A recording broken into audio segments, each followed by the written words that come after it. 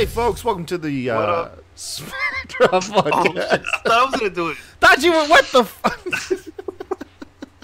Perfect. Off without a hitch. Oh, my God.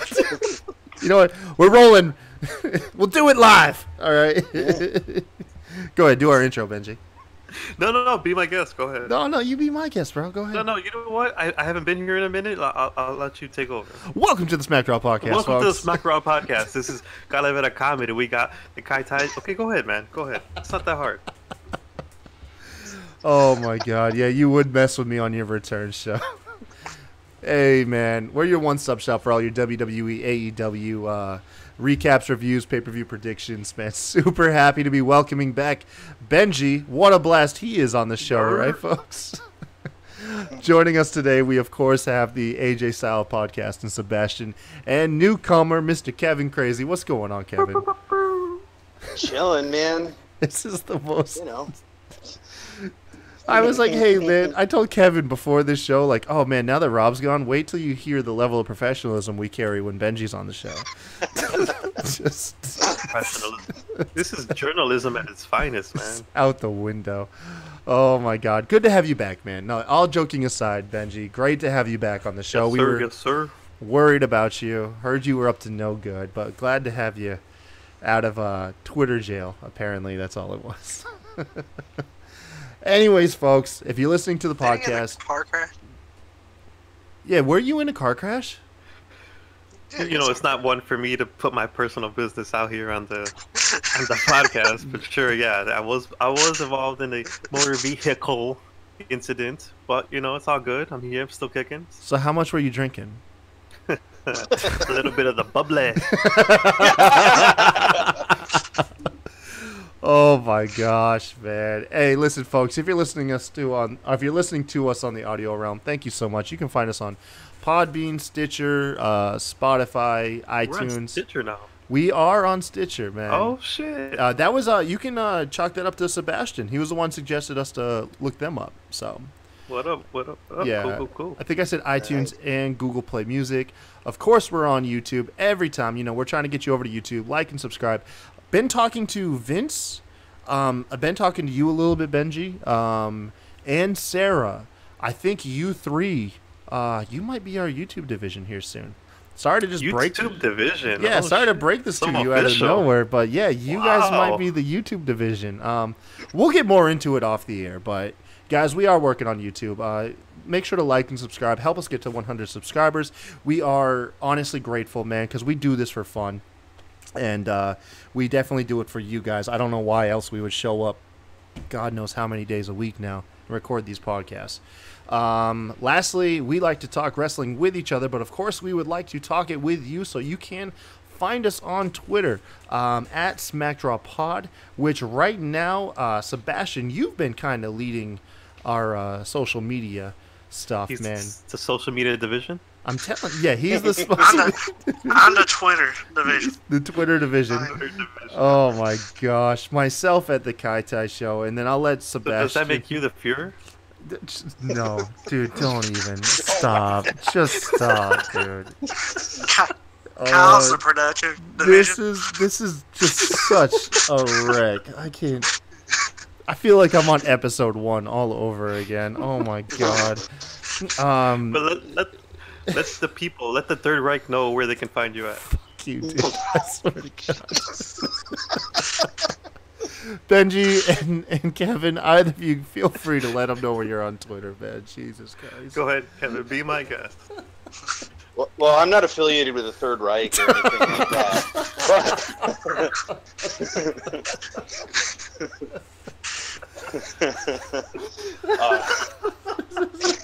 This is such a terrible return.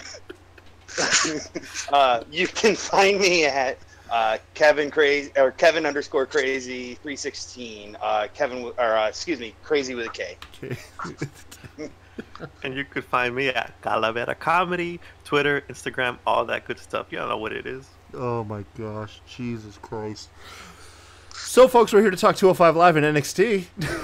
Just, dude, I don't know if you've made me legitimately blush on air. This is just, oh my god. You know, it would not be the first time. But let's get into 205 Live, Thanks the for hottest hour of action. You go ahead. Benji, you're the returning host, man. You go ahead, take it from here, man. So we kick off this 205 Live with Drake Maverick dressed like a used car salesman. I mean, this guy looked like Danny DeVito and Matilda. Oh my God.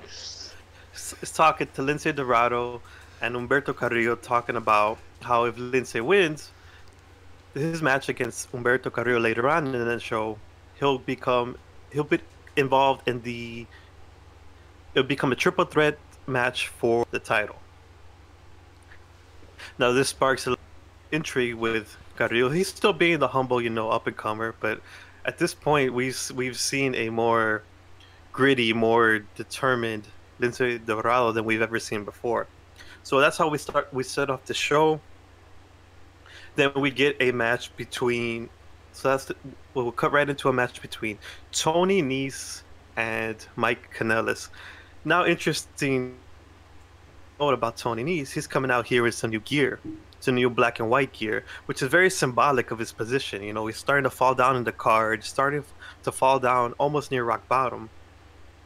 So we see him wear this black gear with white wings, kind of symbolizing his descent into the darkness, meanwhile maintaining some of his light, a la something like a symbiote Spider-Man or some shit, Damn, little details. So I don't know if anyone paid attention to that. It's so good.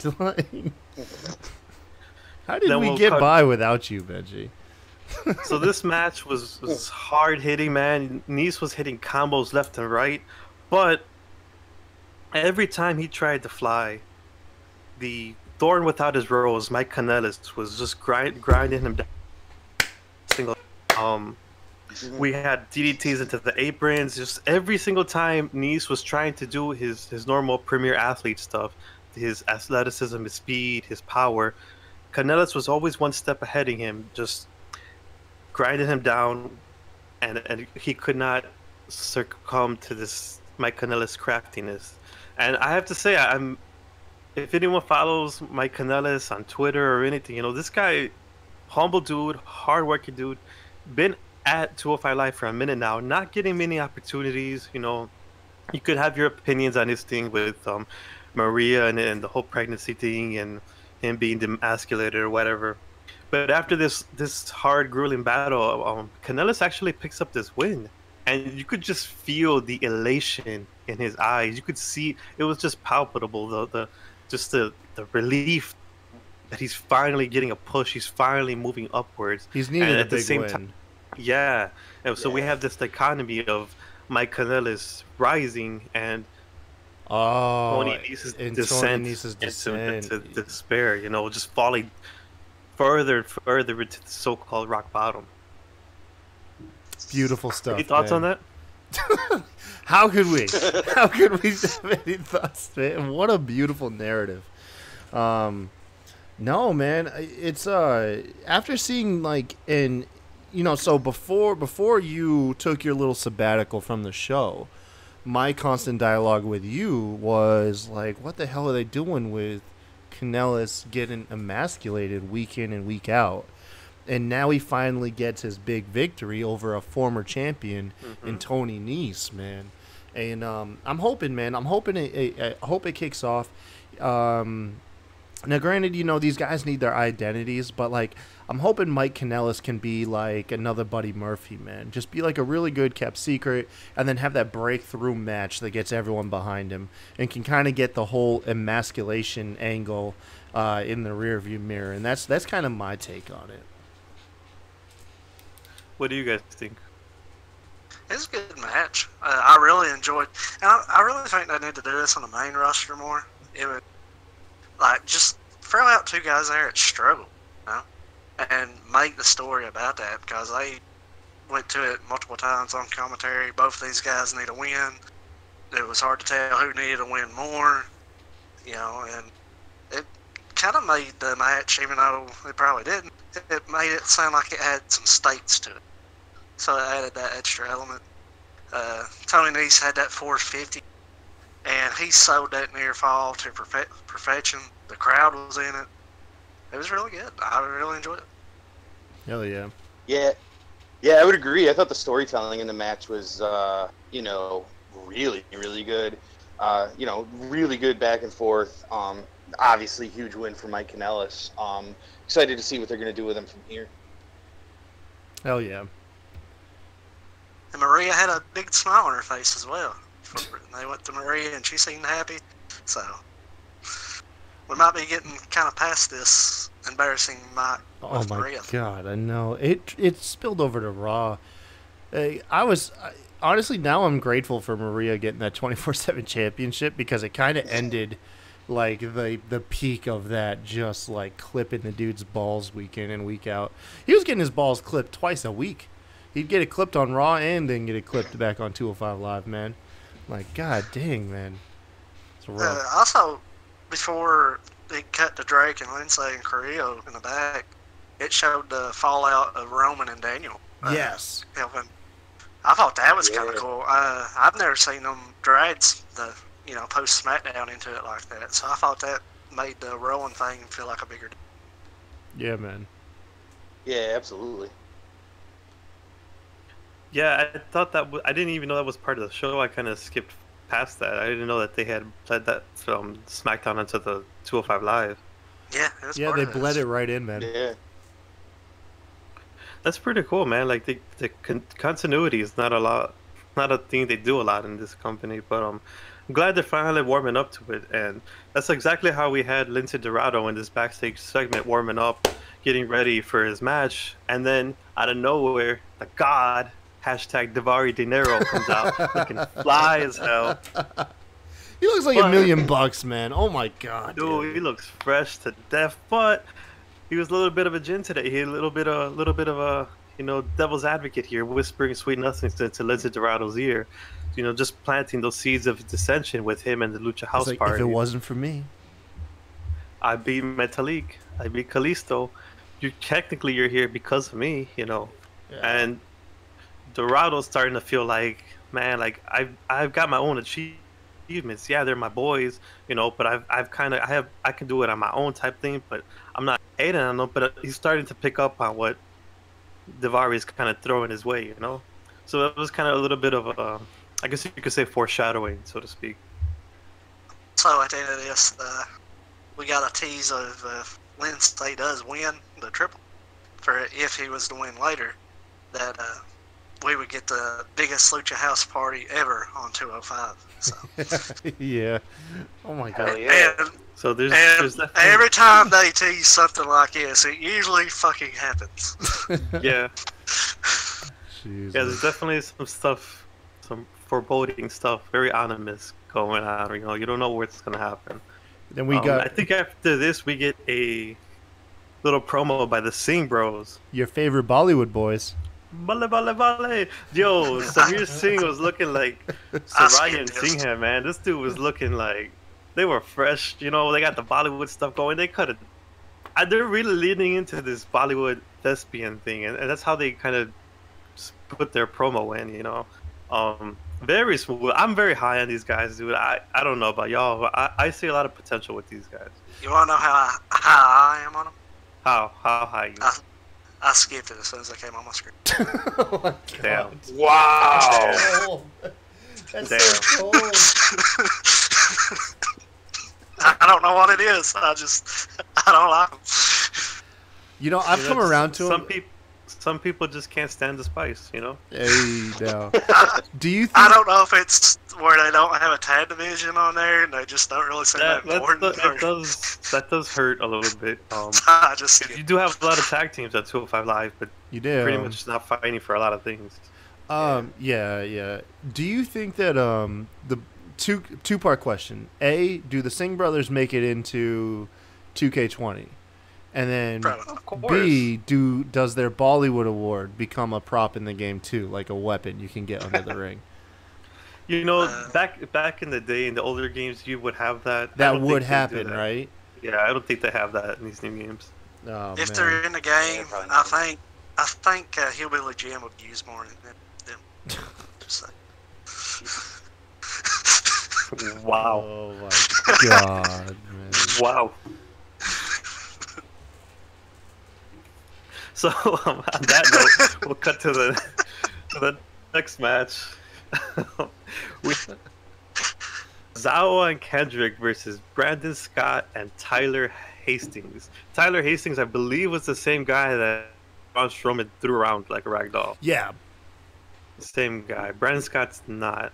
Although Brandon Scott, the chubbier dude, was looking like your favorite stepdad, and yet Tyler Hastings over here looking like Aaron Taylor Johnson from Kick-Ass. Nice. God damn, man. Benji with the freaking... But yeah, they did their thing, whatever. But this is pretty much just set up for Kendrick and Tozawa to call out Gallagher. Told him, hey, find a partner. Let's do this thing. And that's just a pretty standard, just squash match. Nothing. It was also to prove that squash matches happen on every brand. 205. Yeah. Yep. It's the squash treatment. Got the dang roundhouse kick to flatliner combo, though. That's pretty nasty. Yeah, again, we have... 205 Live has solid tag teams with a lot of stories built in within the teams, but there's nothing really to fight for other than feuds, Yeah, I do like the Tozawa Kendrick dichotomy that they had. That I remember you're the one who educated me on it because I had forgot. But Kendrick said, he was the one who essentially was Tozawa's tutor, and taught him the ropes. Then they had their feud. And then, they go on their separate ways after their feud and come back full circle, and now they're a team. And that's cool, to me, to think of, guys that had big feuds and come back and then are teammates. It's interesting. I know it's probably been done to death, but off the top of my head, I can't personally think of one. And I'm sure it'd be super easy to disprove me. Of course. Yeah, but... I guess I'll say this. I hate to say it how I did because the Bollywood Boys are a tag team. The difference here is Kendrick and Tozawa, if they split up, everyone could be singles guys. They both had the belt. But, in their case, they're not going to be singles guys. What are you trying to say? What are you trying to say about the Bollywood Boys? The Singh brothers. Uh-oh. They're not championship level? Nope. Yeah, no single titles for them. No single. That's why they have their Bollywood award. Yeah. But they've always been a tag team. They're tag team guys, Yeah. Yeah, I understand. I just wish they had a little more something. Like I said, Tozawa or Kendrick, if they break off, then they can enter the title scene as far. So there's a reason to still be invested. But I just know the Bollywood Boys probably ain't gonna go. 1.58 billion people would like to disagree with you. I'm just saying. Yeah, they also like Jinder Mahal too. Oh my God! Whoa! What's wrong with Jinder Mahal? What? Whoa! Yo! Oh man! I mean, he had the worst strain of recent memory, to say the least. Oh, none of it which is his fault. This dude, man, whatever. Oh man! I Dude, mean, that was so AJ good. struggled to have a good match with him, so Oh Jesus, that was so good. kind of killed Nakamura. Yeah, we can go. Yeah. Okay. Lince Dorado versus Humberto Carrillo was up next. Oh no, we had a backstage feud before this. Oh yeah, Tony sorry Nese man, taking I'm just the getting hasty. Oh yes, the best part The of trash the show, goblin. the highlight. Tony Nese coming over here beating this Necro Goblin and just whooped Oni Lorcan's ass. He put him in a blender. He said, "You don't know me. You don't speak for me." Just threw him left and right, and I replayed this about 3 different. I was like a pig in mud, man. I was just enjoying myself. I was watching this and I was like, I bet Benji is loving it. I was loving it, man. What happened between you and Orny, bro? What happened between you Our guys? tumultuous thing. All I said was, it'd be cool if you tap out to Gulak because he's better or whatever. And he said, I'm going to bite your head off. That fucking rules. Sir. I came at it at a peaceful way. This guy is threatening to chop my limbs off. Benji has a shoot rivalry with this Oni Lorcan dude. Like, for real. Now I'm being a scene. Needless to say, it was a treat. It was a pleasure. It was Christmas in July watching this dude get his due desserts, you know? Oh my gosh. Man. Again, this was further accentuating the fact that Nice is just, he's spiraling at this point. He's just descending into that dark point that everybody gets once they hit rock bottom, you know, and that's pretty much where Nice is. He's pretty much in the back of the line right now. Just the pain of obscurity, man. He's the strongest man. So with nobody wants to be in obscurity. So we have Lince Dorado and Humberto Carrillo pretty much at the top of the pack right now, be it as relevant as they've ever been. Try as far away from that obscure Tony Nese at this point. Coming into this match, you could say both of them really need this win. It would be good for Carrillo to have a one-on-one match with Gulak. At the same time, this is Dorado's pretty much his first shot at a title match, you know. So even being mentioned in a title, not even like first shot at one, but even being in the picture. Yes, sir. So there's a lot on the line here, man. And I have to say, man, this match, I don't know if it was those nerves or whatever. At the beginning, it was a little bit of miscommunication, a little bit of, you know, losing of your footing and or whatever. But as they picked up and you know they started, you know, getting into it, man, these guys were just on point. Just everyone, it was just counter after counter, doing their moves left and right. Carrillo's very, very crisp with his offense, as you guys have seen. You know, he hits these arm drags from different angles, bouncing off the ropes. Lince Dorado, a guy that had a lot of opportunity to shine and everything on his own, has really started to showcase what he was doing. This guy was limber. He was quick on his feet. He was like a cat, you know. And I don't know, man. What did you guys think about this match? Like you said, at first there was some, you know, miscues. They even had a miscue later on in the match where Lince went for an inverted Rana off the ropes, and so we had to describe it. Lince jumps face forward onto the second rope, pushes him backward like in a seated position onto Carrillo's shoulders and flips into a reverse Rana. And man, like he did, I don't know if he didn't get enough like rotation on his flip, but he pretty much landed on his own neck at the same time as he flipped Carrillo. Like I'm sure it was a move they worked out and it worked perfectly, but here I don't know if it was just because it was so late in the match that they were trying this. They were a little bit winded. It didn't come out smoothly, but if it would have, man, this would have been a highlight. Oh, absolutely, and it unfortunately wouldn't. And I'm just glad it wasn't worse than what it was, because like you said, he landed right on his neck. Earlier in the match, though, there was a suicide dive once they turned it right into a tornado DDT. I thought that was pretty neat. You know, there's just a lot of highlights. Lince, you know, in the air, just flawless. He hit a perfect shooting star press in the match. Yeah. And like the match earlier, this one had states, and that's what 205 lately has been able to do. They like to push like a just high action match, like them and NXT both. Like, you know, your main event, they're coming to deliver. Like, if there's one thing you can rely on, is that main event now of 205 Live and NXT, they are coming to deliver, and you better pay attention, you know? And it was very on brand for 205 Live. Like, the crowd was cool. It was alright in the beginning, but by this match, man, they were on their feet. They were as loud as they were on SmackDown, man. And most of the people stayed, honestly. Like, if you watched 205 Live when they first started out, people were dipping, they weren't leaving, you know?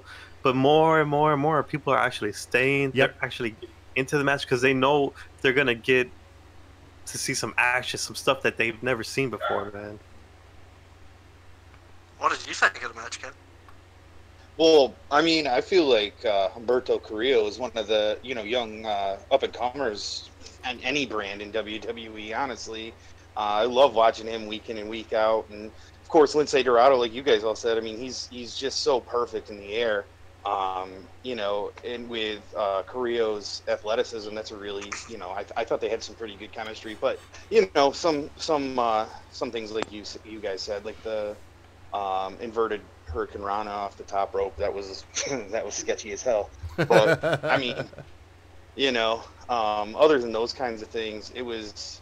I mean, I was screaming when I was watching it in my living room. Oh yeah, man. Now, Kev, how long you been watching 205 for, man? Probably about 3 months or so. Nice. So, good 3 months, I bet. Yeah, for sure. You didn't have to go through fucking Enzo. Don't get me started on that. Oh my god. Oh no. Yeah, it was. For context, that was a dark time in 205 Live history when Vince McMahon was still running it, and he really watered the matches you see now. You were not getting then. You were getting pretty much this watered down versions of wrestling that you would get on a Raw or SmackDown, and it wasn't connecting, man. Like it was bad. The storylines were pretty much the same as they were running there. It was a far cry away from what they did with the Cruiserweight Classic. That's what people thought they were gonna get. And then we had, Enzo, and then Neville, and all this drama, and it just wasn't working. And I think it was not long after that, pretty much after that, they had Triple H take over, and that's when I think you started watching in the last 3 months. As you've seen, it's a very different product. Hell yeah! Right on. Yeah, because I was gonna say, since I've started watching it, I've been actually really impressed with it. Honestly, like I almost like it better than the main roster. You know what?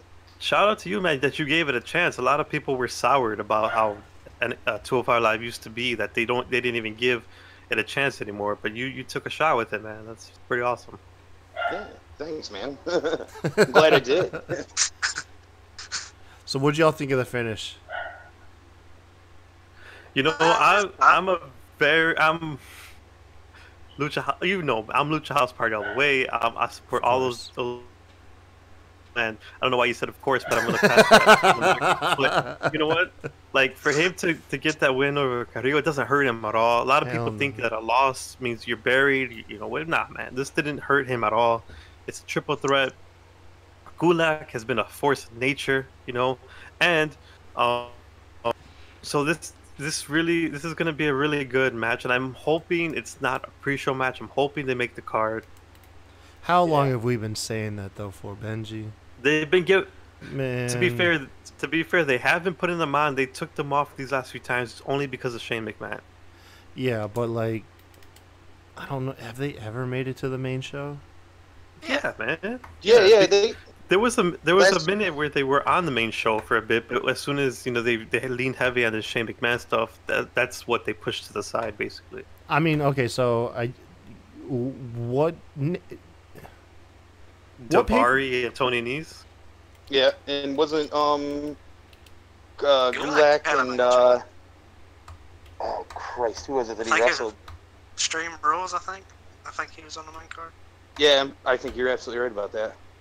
Damn, I just can't recall. I've got a shit memory, so I mean, I believe you guys. I absolutely believe you. I just got a shit memory. I just always thought like Lurkin. Wasn't that who which I wish he would have made him tap, but it's cool. He put him in the blender too. From the work. So as I said, Gulak, being that force of nature, he came to say a little hello to Lince Dorado and Carrillo. So as Lince Dorado was walking back off the ramp, feeling good off this win, like hell yeah, I'm on a triple threat. I'm on my first title match. Gulak said, mollywopped him, and then Carrillo's like, wait, what's going on? Like chill out, man. And then out of nowhere, the Black Bat from hell, Tony Nese, just smacks the shit out of Carrillo, man. And what's this? A team up? Gulak and Nese? What's going on?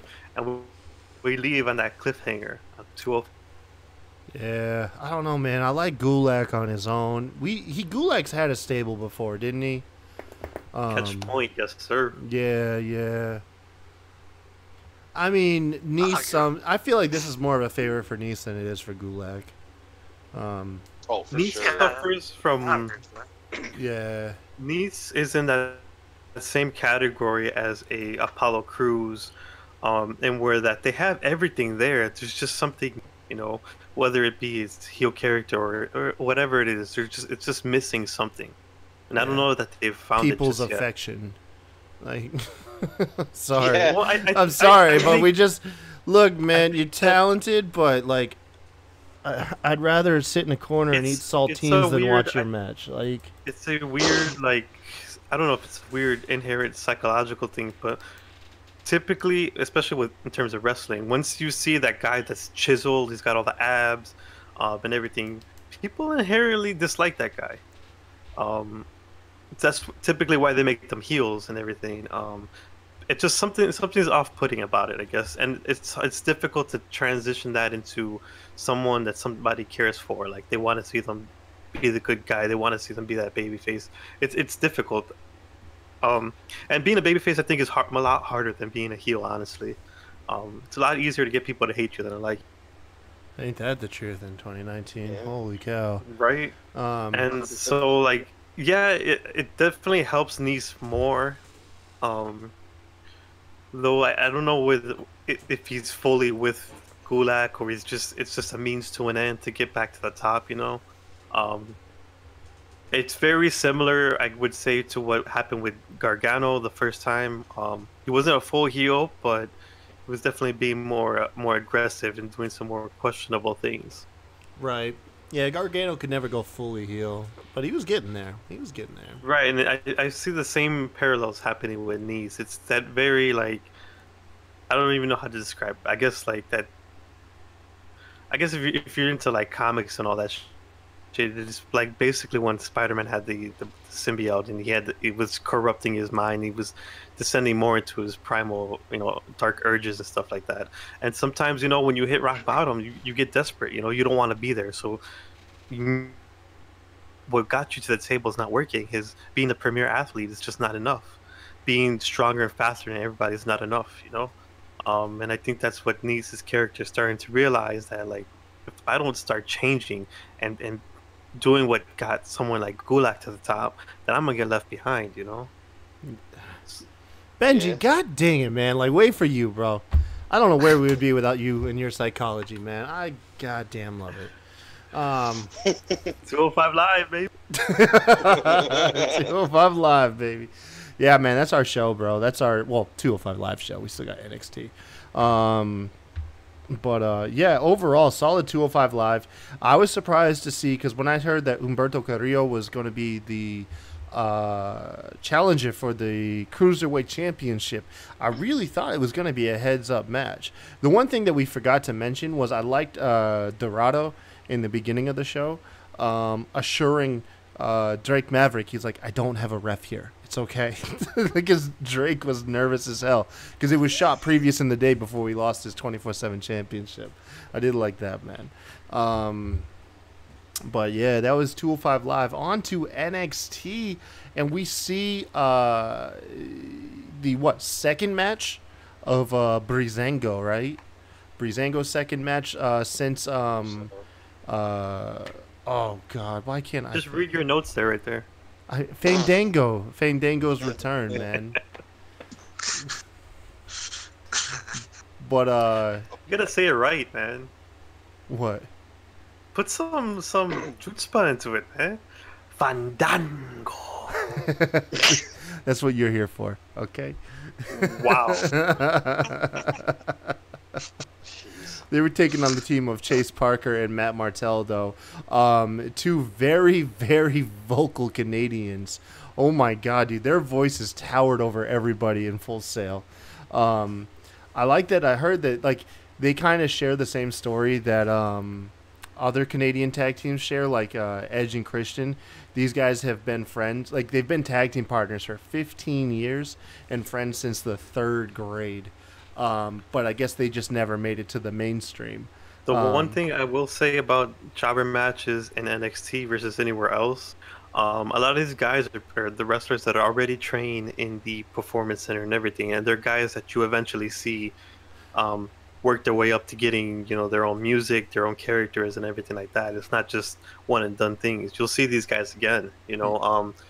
Angelo Dawkins from Street Profits is a perfect example. He started off as one of these guys, and so you eventually see them work their way up. Just the one difference I noticed with jobbers in NXT and anything else, but continue. Yeah.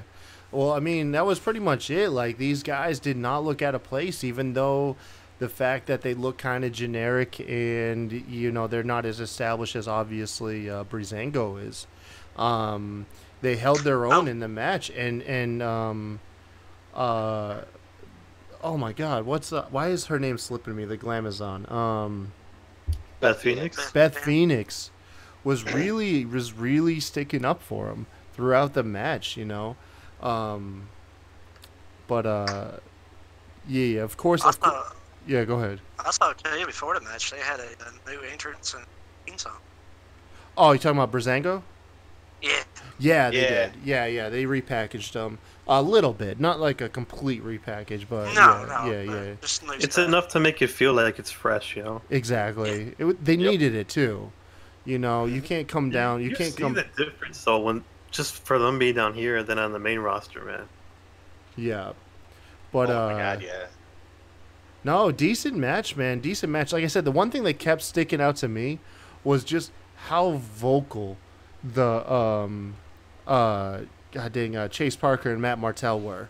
Like, I love Full Sail because when there's a quiet moment, the first loud person will stand out like a sore thumb, and you could hear them throughout the whole match. And I don't know why, but it was entertaining to me. But of course, Breezango goes over with their new. What's the name of their new finisher? They got a new tag team finisher. Oh, shit, I can't. Yeah. Fashion faux pas? Was that what it's called? The fashion faux pas. That's it. Yes, exactly. I thought it was cool. Yeah, man. I'm into it. No, I wonder how high up Breezango's gonna go in NXT's roster. Are they gonna get to those tag titles, or are they gonna? You think so? Eventually. Yeah, man. Like they don't here. They don't. They're not gonna do it at the expense of anybody. If anything, just like anybody else, they're gonna have to reestablish themselves, work up their credibility, until they eventually get to that. If they ever win, it's up to discussion. But I think they're gonna be built up enough value as it is, because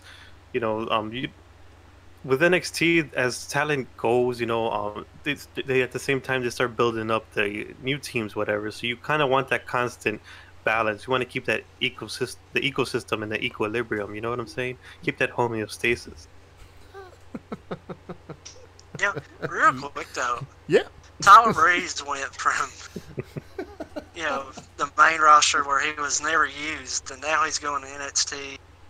Got his partner back, and going to be part of arguably the most important brand going forward in the company.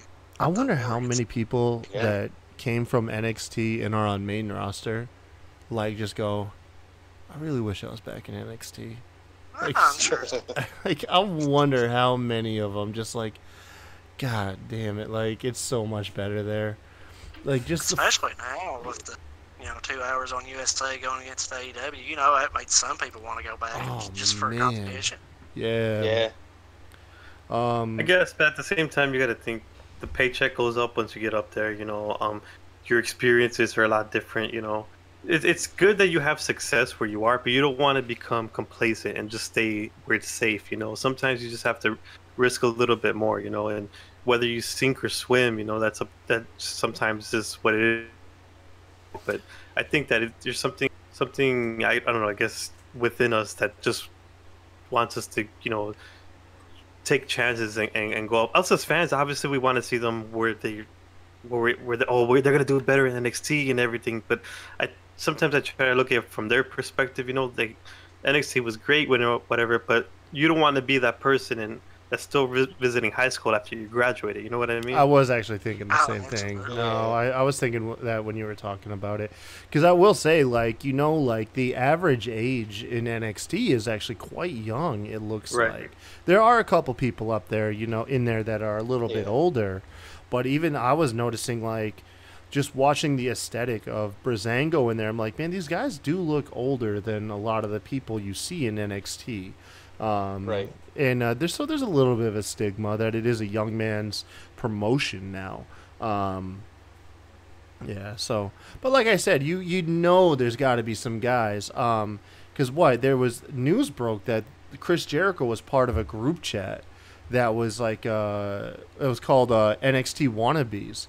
It was him and a bunch of other main roster guys that just completely acknowledged they'd rather be in NXT than on the main roster.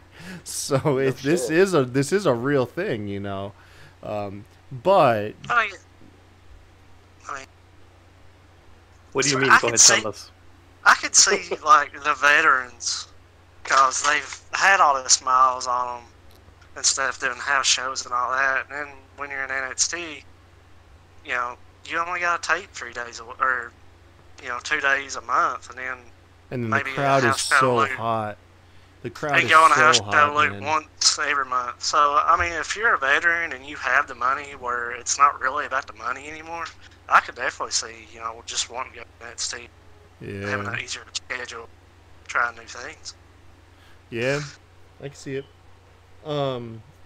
Next up, we got a couple backstage, like, earlier taped interviews. First was Kathy Kelly talking about Jordan Miles. asking- Queen Kathy Kelly, thank you. Queen Kathy Kelly. All right. Talking to Miles about, hey, you know, are you nervous about tonight? Miles is joined by Keith Lee outside. And he's like, yeah, it's my first championship, so of course I'm nervous. And Keith Lee is like, hey, buddy, listen. You've only been here a couple months, and you've already got a championship match. You got nothing to be worried about, nothing to be nervous about. And that's pretty much it. Just reminding us that that's the main event of the night.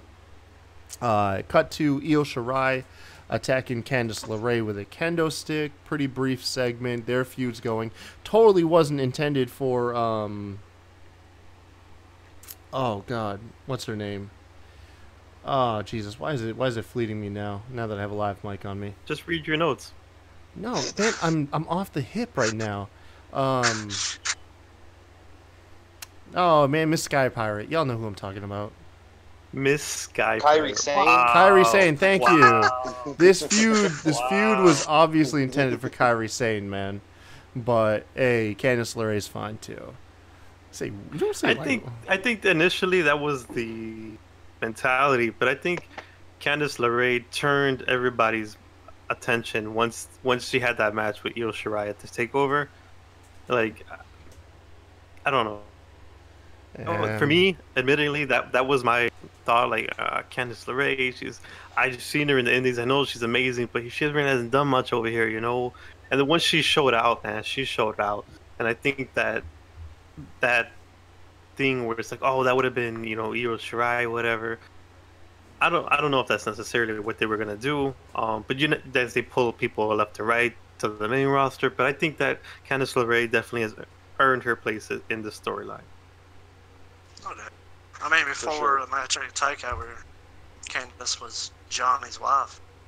Yeah, that was the thing. Is she wasn't like a wrestler. She was more or less like, Johnny's wife. I mean, it was she weird. had matches here and there, but not enough to really give her any momentum or anything It's like not like she was in the title hunt. that. No. Yeah. And then lastly, we had Cameron Grimes losing his shit backstage. That he didn't win the breakout tournament. He wanted to be at the very top, but now he's at the bottom. He says he'll work his way up, and then we get like a character because he puts on a top hat, and he actually looks pretty badass though. I'm kind of downplaying it. No, he actually looks pretty badass with that top hat. I'm interested to see what his character is going to turn into. He's gonna be the new original Bray. The what? The new original Bray Wyatt. Not the Fiend, but Oh yeah, go to Jesus. got the hat, has the big old beard. Yeah, Southern boy too. He's not Louisiana. He's North Carolina, my neck of the woods out here. Which explains a lot. Man, I'm from Maine. I'm from Maine, okay? I just live here. All right? I'm a big fan of Cameron, though. Even from his work in Impact. I think he has a lot of potential in NXT. Yeah. Now, he does. Like, his matches were hot, man. I picked him for the win. I really did. Really? Yeah, really. Don't mean sound like damn surprise. I picked him for the damn win, man. California. Carolina dude picks a Carolina dude. I mean, What happened next? Yeah, let us know what happened after this. Oh my god. Yeah. 15 and Kona Reeves. Yeah. What's Kona Reeves' character, man? You don't know? Enlighten me, my friend. He's the finest. He's like Jinder Mahal to me. Yeah, I'm gonna pretend I didn't hear that. That's what I'm He's saying. the finest. He's the NXT Jinder Mahal for me. Oh my god, I know, man. Like, nothing about this guy seems threatening. Like, nothing. And even his poses seem like some guy who's imitating a wrestler. Like, I don't know, man. I'm sorry, dude. We need to have the Bollywood brothers, Jinder, and him throw a party. I am not hearing this. I am not hearing this. That's a party Ric Flair wouldn't even go to.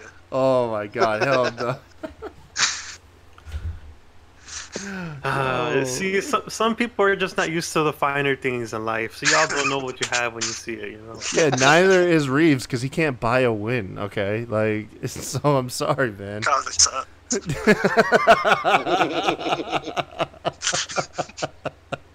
The slander. Well, let's see how he does in this match. Maybe he'll turn it around. All right, what happened in this match? He lost.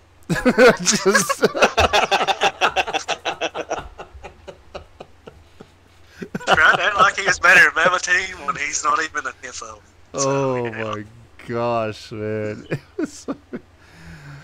Oh yeah, man. Oh, it was good. It was an alright match. It was alright match. He took the L. He took the L to a Dream Valley Driver. Or no. It Yeah, no, it was a Dream Valley Driver. They got the win. Yeah. But the main story was after the match. Roderick Strong appears on the Titantron, and he's like illuminated like this orange and red, and you're like, what's going on? And he's talking about, I needed to get your attention. I needed to grab the spotlight.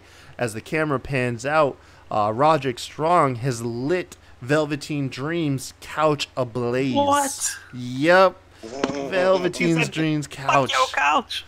Yeah, he said, fuck your couch, Dream. Yeah, man.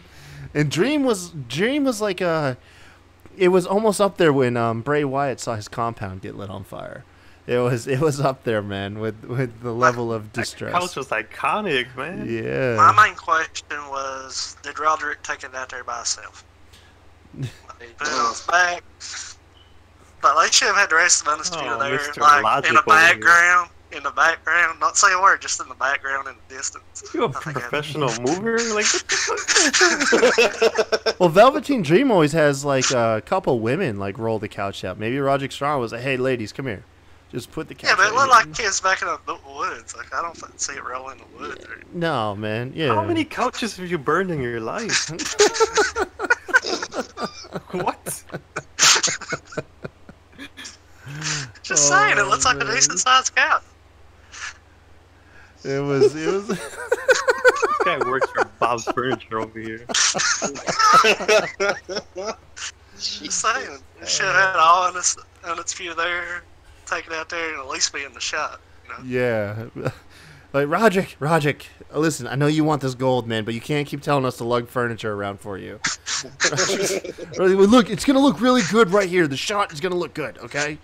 Did you remember the lighter fluid? Kyle probably didn't. Kyle would have forgot it. Yeah, I would have forgot. No, not you, Kyle O'Reilly. Kyle O'Reilly. Oh, The shit. eagle, man. The eagle. Man, there's not many Kyles in wrestling, okay? Like, there's not, all right?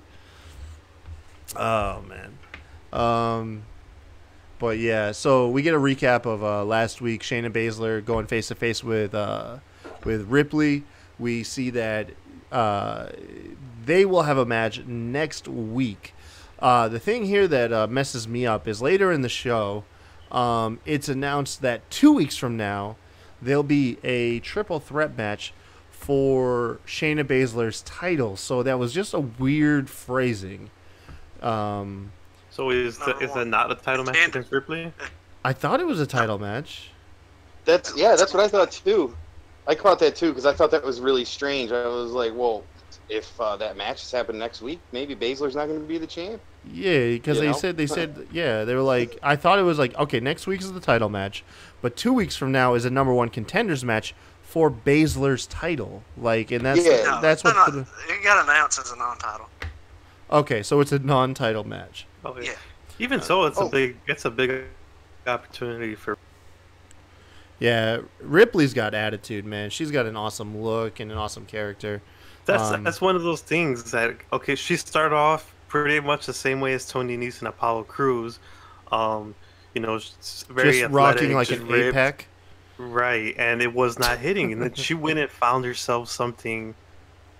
And just look at the transition. If you look at her when she first debuted to now, dude, it's night and day. When she was like in the Mae Young Classic and stuff. Right, she was more like just Australian former soccer player type thing, whatever. And then she really leaned into her rock, whatever, which is nobody else is doing. Yeah. And there's nobody else that looks like her at all.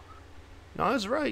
That's right. Absolutely. And just found something that works, built up on it, and you see now, look at she's having a title shot, man. And people are very behind her. It's just one of those things. You just have to find something about you that nobody else has, Yeah. Next up, we had Miss EST taking on Tainara. Or wait, did I miss something? Real quick. No, you didn't. This is the number one contenders match. Is actually the first announced match for the debut episode of NXT. That's true. Yes, it is. Yeah. That's why he was a big deal. But as far as Ripley goes, I guess it's just a one-off, and she's probably going back to the UK. No, man, they need to poach a couple of them for stateside. They really do. Oh yeah. Yeah, there is some hot UK talent, man, that I want over here. Ripley's one. I think Tony Storm might be coming over. Tony Storm. I think so. Just the way she lost her title at Takeover. I don't know. That's true. Seemed like a Benji, who would you match. poach from NXT UK? I'm gonna take Piper Niven. Piper Niven? Okay, good one. What about you, Kevin? Piper Niven or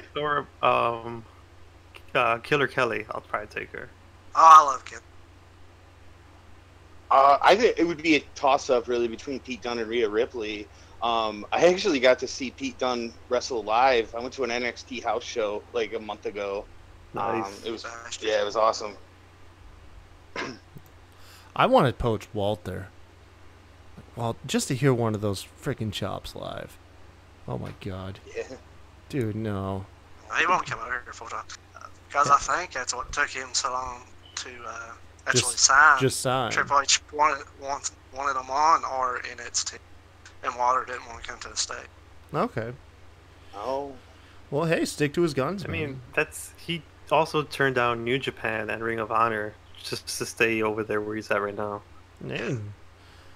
See, I didn't know all this. You guys are educating me. But yeah, Miss EST, Bianca Belair taking on Tainara Conti. I guess she's a black belt in judo. She's not just a black belt. She's the real black belt. Man, put some respect. Jesus Christ. It's the homie. Oh, do it right. My God, man. Okay, listen. All I know is when she came out, I was like, who is this jobber about to lose to Bianca Belair? That's what I was like. I was like... Yo, man, I thought the same thing. Thank you, Kevin. Thank you. Like, I had no idea who she was. Yeah, man. She had like a cheesy dance. She came out looking like, oh my God, what's her name? Don't you say it. No, She came out here looking like money. I don't know what you're talking about, man. I'm personally like her. I'm on Benji's side here. Finally. Find someone. No, I'm gonna find out who she reminded me of. I just can't remember her name right now. She reminds me of Chrissy Teigen. If Chrissy Teigen was a wrestler, like, that's what she reminds me from Lip Sync Battle. That's what I thought she was when she came out, man. I was like, oh shit, Chrissy Teigen's wrestling. Does absolutely nothing on that show. Okay, this chick has put in the work, yo. Like she a lot of people have come and gone from when she came around, you know, just from the Mae Young Classic. She's still here, man. And for y'all to just hear, you know, slander here on the Smack Raw podcast, which everybody should subscribe to on YouTube. Thank you. It's not right, yo. I actually enjoyed her work in the Mae Young. That's what Look, I thought Chrissy Teigen held her own, man. I'm just saying, you had Miss EST in there, undefeated, hitting that KOD, you know, for the 1, 2, 3. All right, she can go back to pretending to DJ with LL Cool J. That's all I'm saying, man. You're talking about a legitimate black belt right now in judo, and you're gonna be this disrespectful, man. What? I'm sorry. Not really. It was a pretty decent match. They you know, you'd expect Bianca to like dominate, but she didn't. They actually gave her a lot of offense. Yeah. It's one of those things that there's not a lot of other wrestlers. She was doing the judo into wrestling before Ronda Rousey came in and tried to take that lane. Yeah, right? they name dropped Rousey. Yeah, even though Dainara was doing this way before Rousey even started thinking of wrestling. You know, she was doing this first. Of course, she's the bigger name, so now they're gonna associate that with her. But she was the one doing this first, and you know, it's very difficult to transition judo or any other type of martial arts in a way that works with wrestling, and I think she's starting to find her way a bit. As you see, she had more offense with Bianca Belair. You know, it's not like she just got here and squashed and everything. It might not be your guys' cup of tea. That's all cool. There's different kinds of wrestling for different kinds of people, you know. Yeah. But for us, I mean, if she gets good at wrestling, then I might get behind her. Jesus. It's good at wrestling. Yeah, one thing I noticed about this match, though, Jesus, it's all. I mean, they've always shown off Bianca's athleticism, but it's mostly been like showing off her strength more. I feel like they've showed up a lot more of her athleticism in this match. She had a lot more nip ups, more counters, landing on her feet. It seemed like monkey flipped onto her feet. So, but, yeah, like multiple times. But they still had the strength spots too, like on the outside, catching her and then doing a follow away. To that point, I think more so than her athleticism, more so than her strength, I think something that we saw in this match, she definitely showed much more, like, not even just ring awareness, but just ring IQ. Like, she's on point with all these little things that you don't normally pay attention to. That when you see that someone's not doing it, it looks bad, you know. And I think Bianca Belair she's starting, because she's still relatively new to wrestling, and I think she's picked on it super quick, and she's picked up on a lot of these little things that some people take years to get, you know. And I think this match really showed how she can quickly work a crowd, get them in, you know, much more than her athleticism, much more than her, you know, strength, whatever. It's that ability to make people invested in the match, you know. So, little known fact though, man, Benji, when you were in study hall with Bianca back in the day, did she ever tell you that she was gonna become a wrestler? Motherfucker. Listen, for those that don't know, I ended up going to the same high school and everything, you know, but it's not like you were passing notes back and forth. Get the fuck. You were. No. Listen. Yo, people don't know this. Listen, I know Benji's kind of shy about this, but Benji and Bianca Belair, man, they were classmates, man, and they used to kick it in study hall, bro. Like, for real. They even hung out after school. You know, I didn't want to put that out there, but, you know, Benji told me in private. Benji told me in private about him and Bianca. Yeah. So what else do you have on your notes that you wrote over there? Johnny Gargano will address his future with NXT next week. No, Benji, go ahead and tell him, man. Y'all just went to the same school, right? It was just the same school, same time, you know, but it's not like I knew her. No, that was it. Do you have any memories of running into her, like in the hallway or anything? Probably. I don't remember. Do you remember high school? Kind of. Yeah. I don't, The worst parts of it. well, yeah. I mean, yeah, I'm sure you remember being bullied and all that stuff, but more than that. Jesus. Yo, listen, man. Listen. I didn't get bullied too much, alright? I didn't get bullied that much. Anyways. He just doesn't want to remember because Bianca bullied him. Yeah. That's what it was. It's crazy, Wow. man. You went to the same school as Bianca at the same time, man. That's something like... I'd have that like on a damn business card or something, you know? Just... I did that. I'm from the same area as Callisto in Chicago. Yo, wait. Do you have a yearbook? Were y'all in the same yearbook? Could be. I don't know if I have it. I'll probably have to look it up. Dude, get your yearbook, bro. That's where y'all would But be. I'm not trying to name drop and like. be Love that letter guy. to Bianca. Listen, you and Benji next to each other in yearbook. I'm telling you. Bro, she wouldn't know who the fuck I Yeah, am. I mean, don't you remember that time you took her to Longhorns? Very timely. Very timely. I mean, you told us all about it. Which shout out to that person who felt the heat and decided to just like throw that title on the street and just dip. Side of the road. Like, oh god, this is getting too big. Right? Like they probably just took it as a joke and then they're like, oh shit, this is big. This is not good. That blew up, man. That was like everywhere, even outside of wrestling. That was Oh everywhere. yeah. Yo, and I completely undersold like that belt. Apparently, it's worth over 6 figures, over $100,000. Holy shit. I was Damn. saying like 10,000, but no. Apparently, it's over $100,000 in value Really? between diamonds, gems, and gold. Yeah. The report I saw was 30 grand. Really?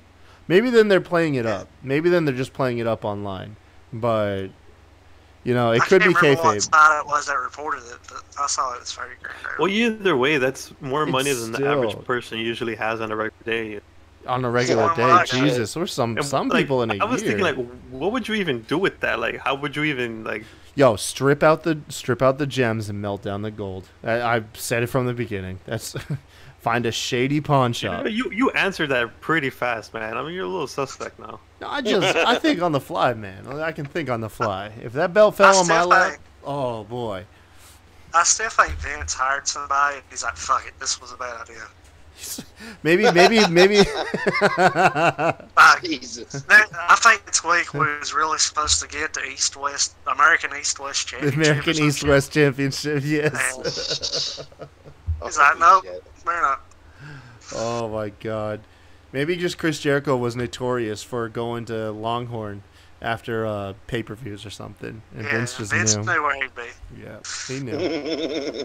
Oh my God. Should have went to Cracker Barrel. It was such a strange story that it almost felt like, okay, this is a work or whatever. But Yeah. It's sometimes illegal real- to file a false police report. That's the only sometimes thing sometimes real life is just stranger than anything you can make up, man. That's true. Well, Very, very true.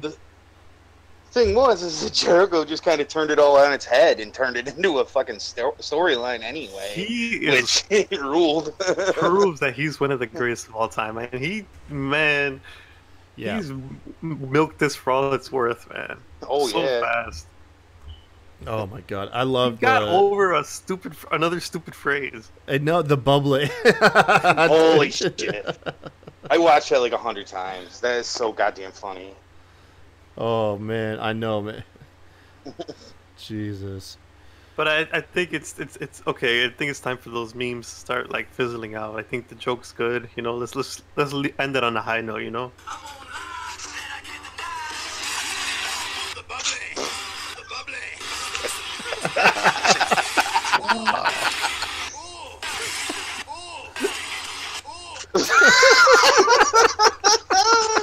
Jesus.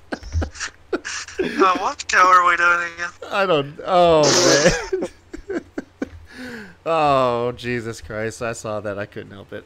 Next up, Johnny Gargano will address his future with NXT next week. Is he staying or going? He's staying, right? He's staying. He's Yeah. staying. He's Mr. Well, I mean, if you start to look at all the business sides of everything, would it make sense for one of your top stars to leave your brand when you're about to start on a TV show? No, it doesn't make sense. You know. He's I mean, staying. He's probably storyline gonna have wise, a- like kayfabe wise, if you look at everything, like what else is left for him to do here? Well, I imagine it's Take pretty on much Raw big. and SmackDown. You know, His take on first match will AEW. probably be against Shane Thorne after Thorne called him out last week. So. Yeah, That'd be good. Yeah, because I don't think you want him to face Cole again. Like, I don't think they can do any more with that. Not right now. No. Yeah, You got to definitely not buy now. time until Yeah. Ciampa is good. Maybe Ciampa will jump him on the debut episode. That'd be That would interesting. be badass. Yeah, man, kick that feud off on television. But with him, like, I would, just me as a fan, like, I would rather him. Don't rush this one back. Take your time coming back from this one, man. Because I know he rushed coming back from the other ones and wrestled injured pretty much the whole time. But this was the neck, man. It was a very close call. From what I gathered, Ciampa is trying to finish his career in NXT. Like, he's expressed no interest in going up to the main roster. Well, he wants to be NXT for life. Him and Gargano have this mentality, this mindset that how people want to move to the main rosters and have those WrestleManias, whatever. They have it set in their minds that they want to make that NXT be as big as the WrestleMania, be as big as And all it's these been- other it's brands, been New bigger. Japan, anything, doesn't matter what it is. Go watch. What? Go watch the Freeport series of Ciampa's recovery and stuff. That was They go, that's not only sad, but it's so good, man. Yeah. And you can tell his love for NXT, especially when he's announcing to his, every talent that is injured has to give up the belt. You can just tell he don't. And I don't think. Yeah, man. I don't know. I think those guys. NXT's already beat. Takeover's already beat Big Four pay-per-views. Survivor Series was the first one to eat the X, where Takeover outdrew Survivor Series in viewers. Well, that's an easy one to do, though. I mean, when you got War Games versus Survivor- Raw versus SmackDown thing, I it ain't even know. gonna mean nothing. Well, like because Still. the one coming up, the next Survivor Series, is coming right after War Games here in Chicago. Like that's a tough show to follow, man. Mm-hmm. Oh Yeah. God, Especially when you know whoever wins the Raw versus SmackDown thing, it ain't gonna matter in 2 weeks anyway. So exactly. I mean, they call it a big four, but at the end of the day, Look what it's happened big. when Raw won the clean sweep on SmackDown. you would What think came out of that? You would think with like a Survivor Series, since you have all these brands and you're putting them on television and everything, you would think they would change it up a bit and have it be more Raw, SmackDown versus NXT, or like just different brands, Yeah, similar that to would what be they're cool. doing with the versus NXT UK versus 205. Like you would think that Survivor Series we've been doing that, SmackDown versus Raw, but now we're trying to build up more brands. Why not highlight them? I'm telling I don't you. even. I- I don't even. I mean, it want makes too much to sense have- for WWE. I know that. I Exactly. just want it to go back how it was. Just you can still have your 5-on-5 matches, but don't make it brand versus brand. Just come up with it in storyline. Team versus team. Yeah, man. I mean, the old days, Team Austin versus Team Bischoff, Team Angle versus Team Lesnar. I mean, there's an easy way to do that, and they've done it before. I think this Raw versus SmackDown thing is just a little lazy in my opinion. It's got him played out, I think.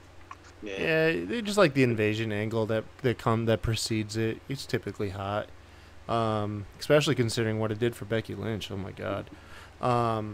But anyways, something else to look forward to is 2 weeks from now we will have a triple threat match announced by William Regal. What? Yeah, for the number one contender spot for Wow. Shayna Baszler's Women's NXT Championship.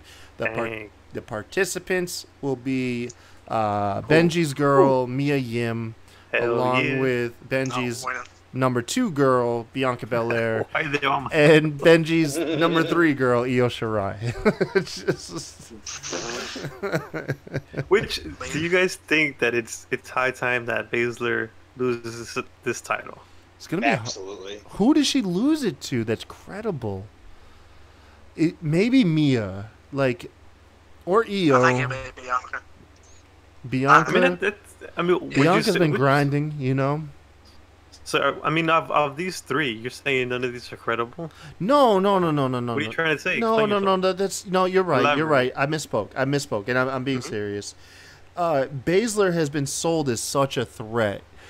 you instantly want someone as dominant to take the title from her, but that's the problem. No one has been built as dominant as her, so it makes it hard to determine who would be the one to get the belt off her. And so that's my only issue. Is like I said, these girls deserve to get it off her. I don't want to see her relinquish it like Asuka did to Ember Moon, I think it was. No, she needs to lose it. Relinquished the injury. I think Ember just won a match for it. No, yeah. I understand it was due to injury, but what I'm saying is it kind of hurt Ember Moon's championship reign because it was like she couldn't get past Asuka. You know, she got the belt after the champ left the company, or after the champ left the promotion. Just a unlucky scenario where you had Asuka leaving, you get Ember Moon winning, and at the same time, just by coincidence, Shayna Baszler comes in.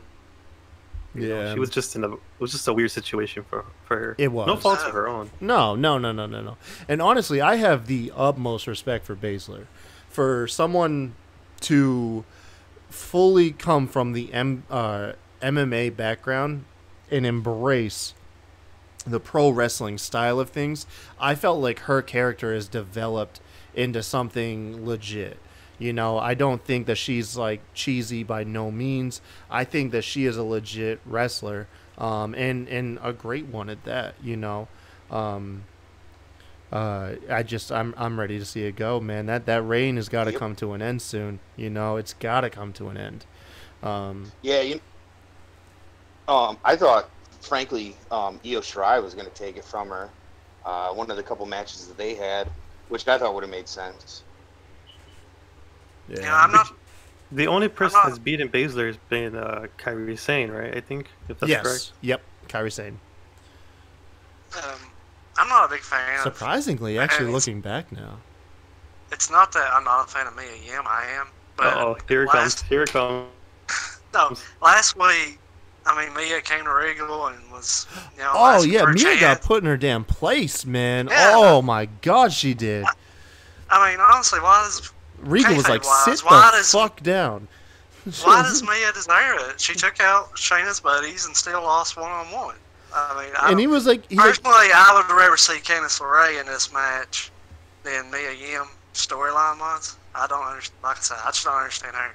But it is kind of cool for all three of them 20 years from now to say I was a part of the first ever announced match for Wednesday Night Wars. Damn, that's a cool point, Sebastian. That's a very cool point. No, I loved that last week Mia Yim got put in her place, man. As much as I like her, but she got jumped by Baszler and her girls, and she was like, I deserve another shot. And then Regal was like, she's like, you attacked them leading up to match with Baszler. You lost against Baszler, and they jumped you. What else did you expect to happen? You know, like, That's such a cool detail in the story, you know. Usually things happen without any, like, consequences, you know, and for them to keep that continuity, be logical about it, that's pretty cool. Yeah, it was legit. Before a brand is known for that continued, you know, and the longevity of storylines, it's just for weird what? that What's the word you used?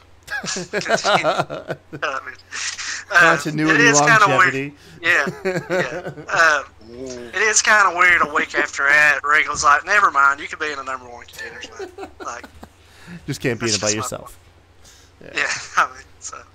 Oh man, yeah. Tell you one thing though, how about this main event, Mr. Jordan Miles? Did this create a superstar out of Jordan Miles? Is he now a main player in the top of the card of our NXT division after this slam bang match with Adam Cole? Is Jordan Miles in the picture? Not in my opinion, but I think he can get there. Yeah. What more does someone have to do?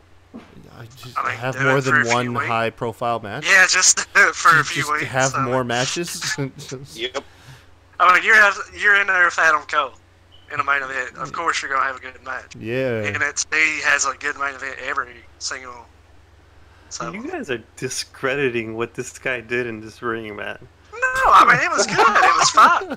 I really enjoyed the match. I really enjoyed the story, but I don't think you should go out there and have one match. I mean, for one, at any point, did you guys think he was going to win?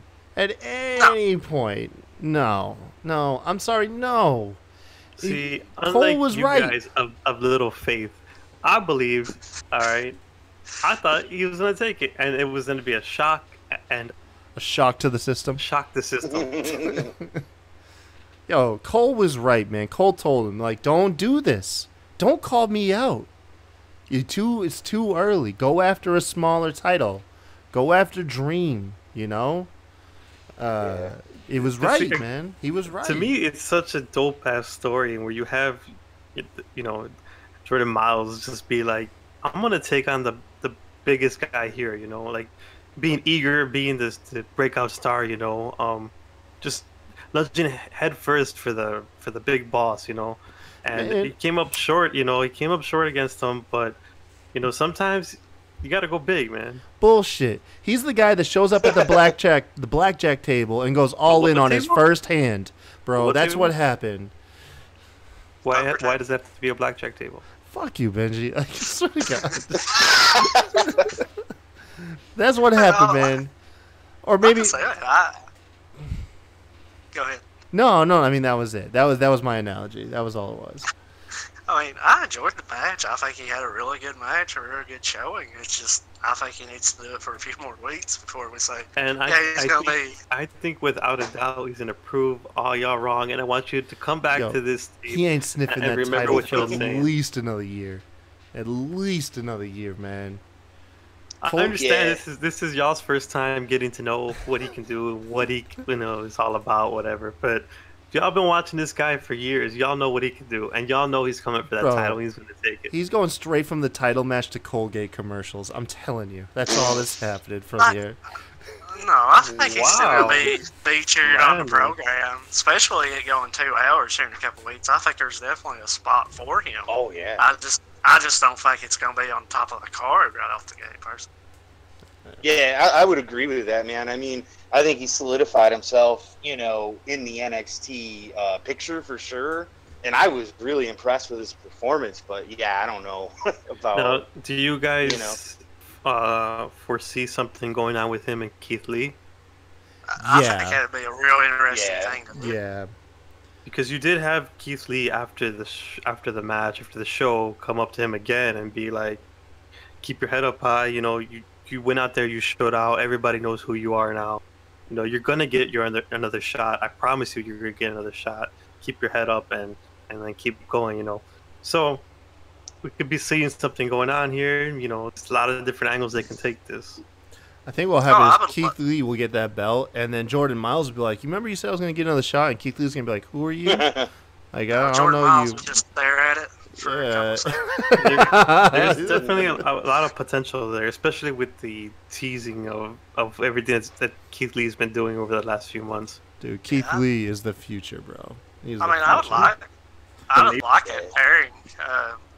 We were talking about last week. What's next for Keith Lee after losing to Dijak? Yeah, man. And the tag division needs, field.